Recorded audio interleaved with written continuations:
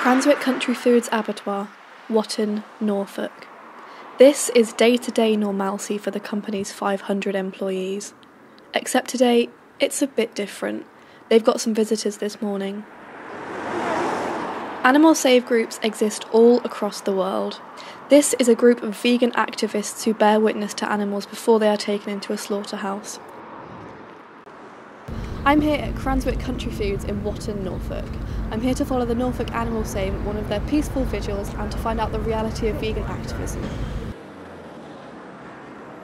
Emily Noble is the organiser of the Norfolk branch of the Animal Save.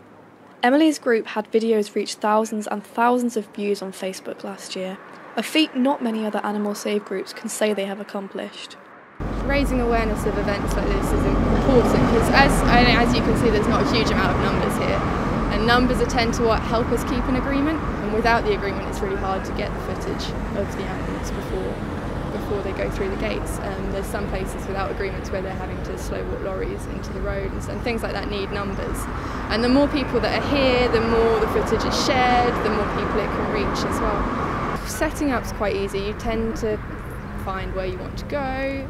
Here it was ridiculously easy. We had a meeting with the slaughterhouse and straight away we had an agreement in place. Some places take a lot more months of work. It has to build up the communication on both sides. Quite often you have a liaison officer in the police to try and help with that as well.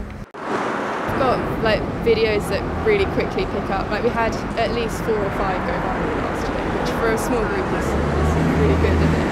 You get messages all the time from people like, oh, I saw that and that is what helped me make the connection. It's really nice to see. Debbie has been coming to these events for 2 years. Her blog, The Active Vegan, has almost 5,000 followers.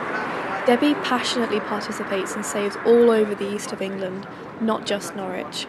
Here she explains why.